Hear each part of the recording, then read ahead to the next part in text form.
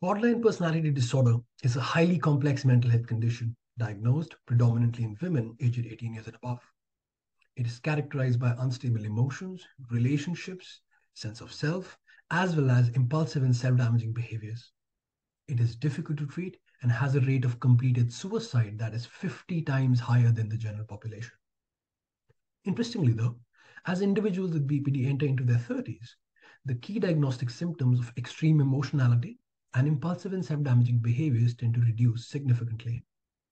However, what really changes is the outward expression of this condition, from previously being akin to a rapid storm to now a state of quiet desperation. This is particularly concerning as it makes it harder to identify and help them, especially considering that those within the ages of 30 to 45 have higher rates of completed suicide compared to their younger counterparts. This raises several questions, such as why this age group is particularly vulnerable while not as volatile. And what about those aged 45 and above? What changes and what doesn't?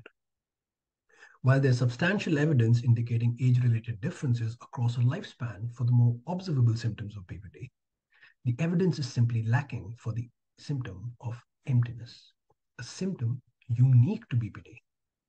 Given emptiness is also the only symptom of BPD to be significantly associated with all indices of psychosocial impairment, such as suicidal ideation, number of suicide attempts and hospitalizations, social and work-related dysfunction, as well as the existence of other clinical conditions, it merits more focused attention.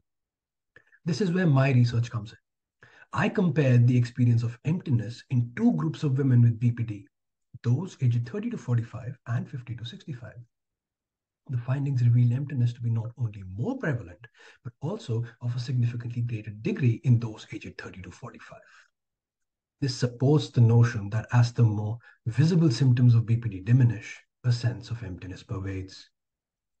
Now, this has three important implications.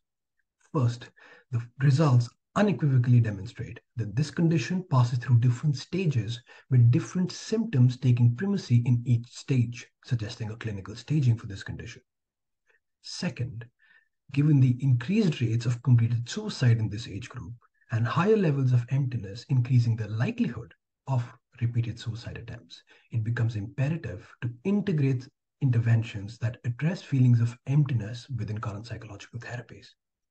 Finally, while it may not be possible to eradicate emptiness, addressing it could significantly decrease the rates of suicide in this age group and reduce the severity of this issue in the older age groups.